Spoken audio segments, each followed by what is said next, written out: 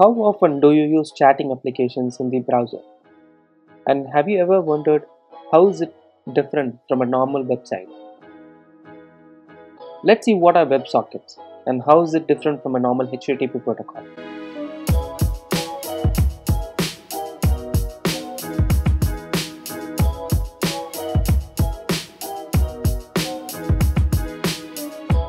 Press the bell icon on the YouTube app and never miss any update from Tech Primers.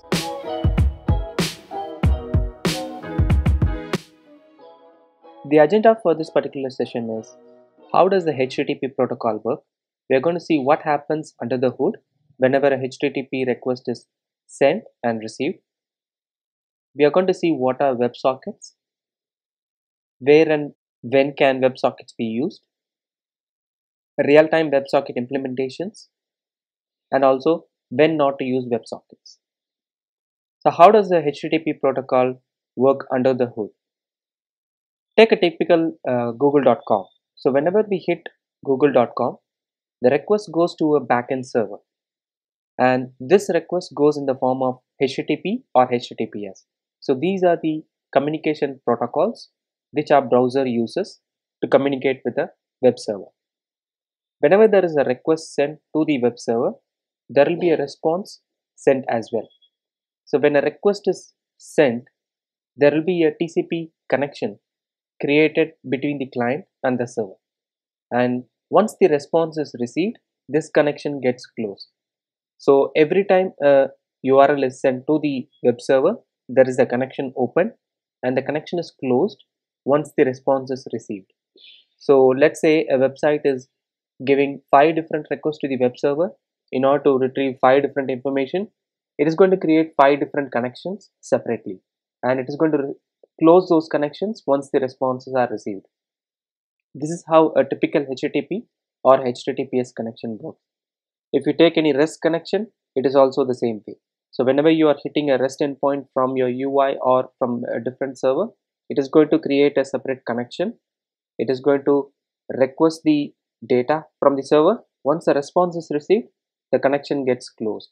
Let's say there is a web client which is going to send hundreds of requests to the backend web server when it is doing some trade processing. It is going to retrieve those 100 information with 100 set of new connections. So every time a request is made, a new connection is made. This is how a typical HTTP or a HTTPS connection works. So every time you hit a website, it makes a request, so a new connection is created every single time. What are WebSockets and how are they different from the traditional HTTP world? Whenever a WebSocket is involved, there will be a client and server similar to how we have in our current day-to-day scenario. This could be a client, a web browser, or maybe a different server in itself. There is a bidirectional communication between WebSockets. WebSockets are created using WS://. Unlike the HTTP, WebSockets use this format. Whenever you see WS:// in a website, that means it is using WebSockets. I'll show you that in a bit. But understand that the difference between the HTTP connection and a WebSocket is that HTTPs are unidirectional. So the sender has to trigger a request and he will get a response. WebSockets are bidirectional. So the sender can send the data, the receiver also can send the data. So in this particular case, let's consider a chatting application. So you have a chat window open, you're sending a request to the server, you're hitting hi to your friend. Your friend also has his browser open. He receives the request from the server automatically. Whenever you are sending the request, it is from you to the server. When that is pushed to his UI, it is done from the server to the UI. Same way, whenever your friend pushes some message, you also receive it in the same fashion. WebSockets uses bidirectional communication. How are they achieving it? They don't close the connection which they open for the first time. Whenever a client has established a connection with the server, the connection stays there until the client or the server decides to terminate the connection. Let's see that with the example. Let's consider there is a client which is a web browser and there is a server. Whenever we initiate a connection between the client and the server, a handshake is made and the client and the server decide that okay, we will create a new connection and this is going to be there forever until I die. Once the connection is open, the communication happens in terms of bidirectional message processing.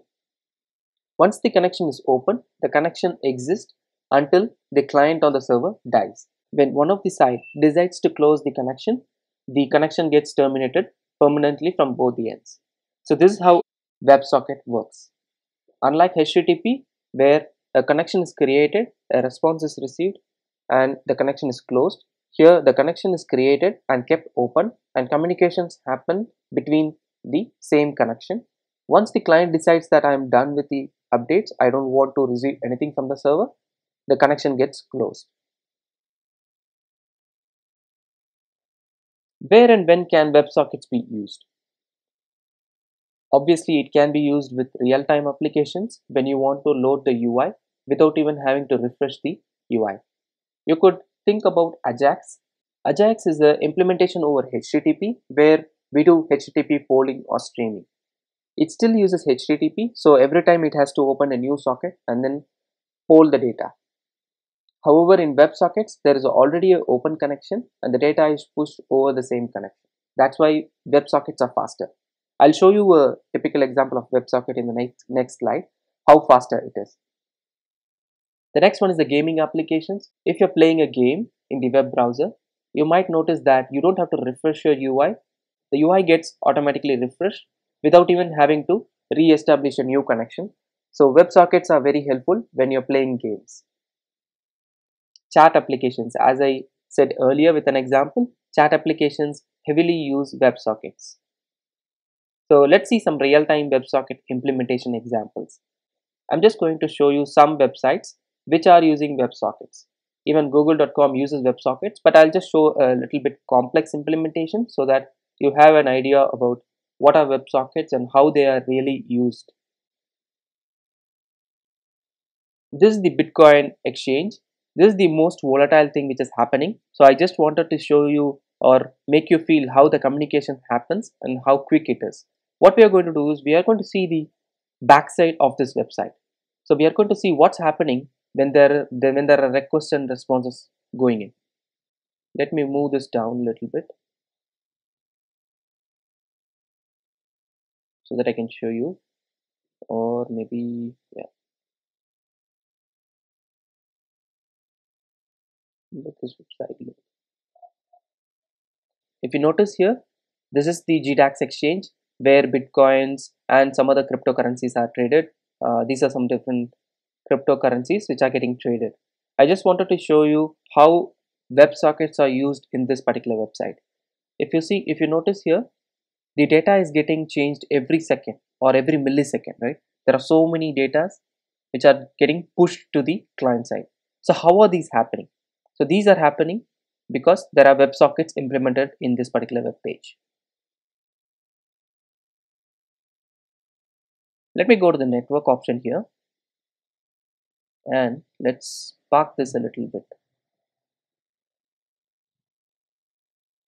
Whenever you click on a URL, let's say this is a URL which got loaded as a part of this website load.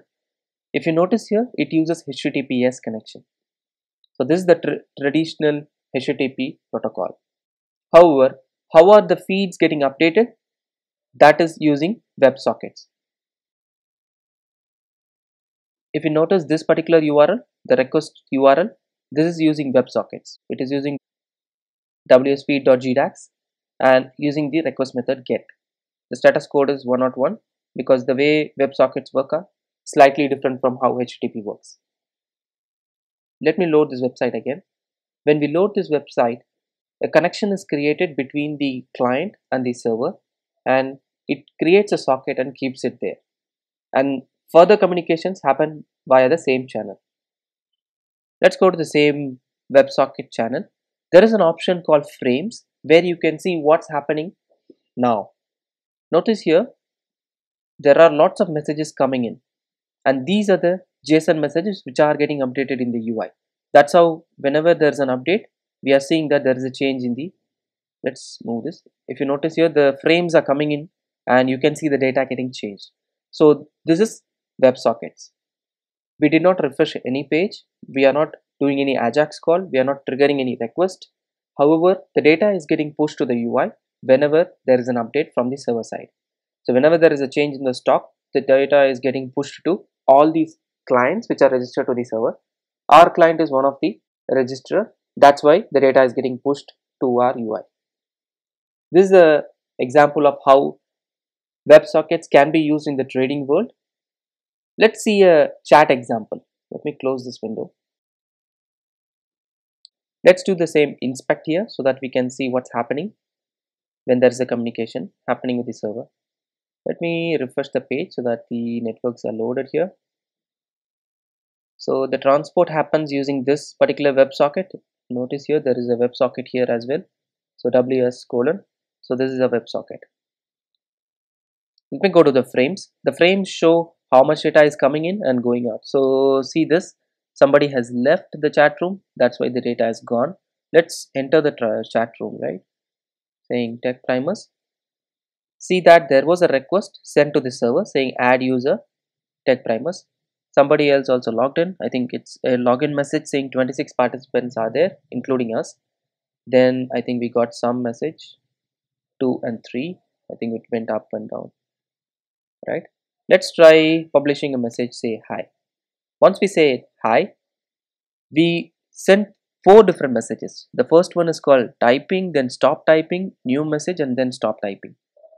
So these are the different messages which we send to the server. And now if you notice, the server sent us some message. This is how WebSockets work. So we had created a socket connection between the client and the server.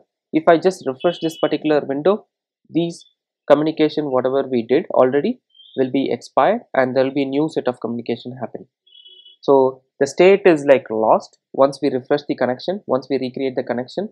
So messages which we will be publishing will not have any interdependency within the state.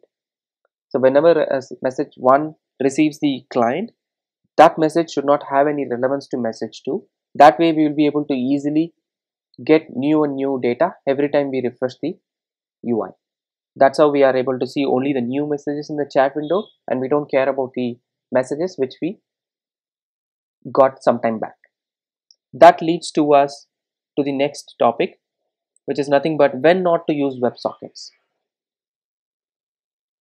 WebSocket should not be used whenever we don't want to have only the new data. If let's say we want to retrieve old information as well, that's when you can go for HTTP, because you can use some RESTful web services and hit the REST endpoint and then retrieve the data, because it's going to be only one shot thing. WebSockets can be used when you want real-time updates. If you don't want any real-time updates, then it is better not to go for WebSockets, because WebSocket just creates a socket and then keeps it alive. If you're not worried about getting the data every now and then, and if you want to just load the data only once, you can go for HTTP, because HTTP creates a connection once we send the request and it closes the connection once the response is retrieved. However, WebSockets keeps the connection alive until we kill our connection. As I said, RESTful web services are sufficient to get the data from the server. If you are getting the data only once, if you are loading the data only once, then it is better to go for RESTful web services. However, if you want to get real-time updates, that's when you can go for WebSockets. So what did we see in this particular video? We saw how does the HTTP protocol works. HTTP protocol is a unidirectional protocol. You can create a connection using the HTTP request method, and the connection gets closed once the response is received. We also saw what are WebSockets. WebSockets are bidirectional communication protocol, which can be using a single connection, and it can send the data from the server to the client and from the client to the server. Where and when can WebSockets be used? We saw the real-time stock trading application. We saw a chat application, and also it can be used in all real-time applications which we create.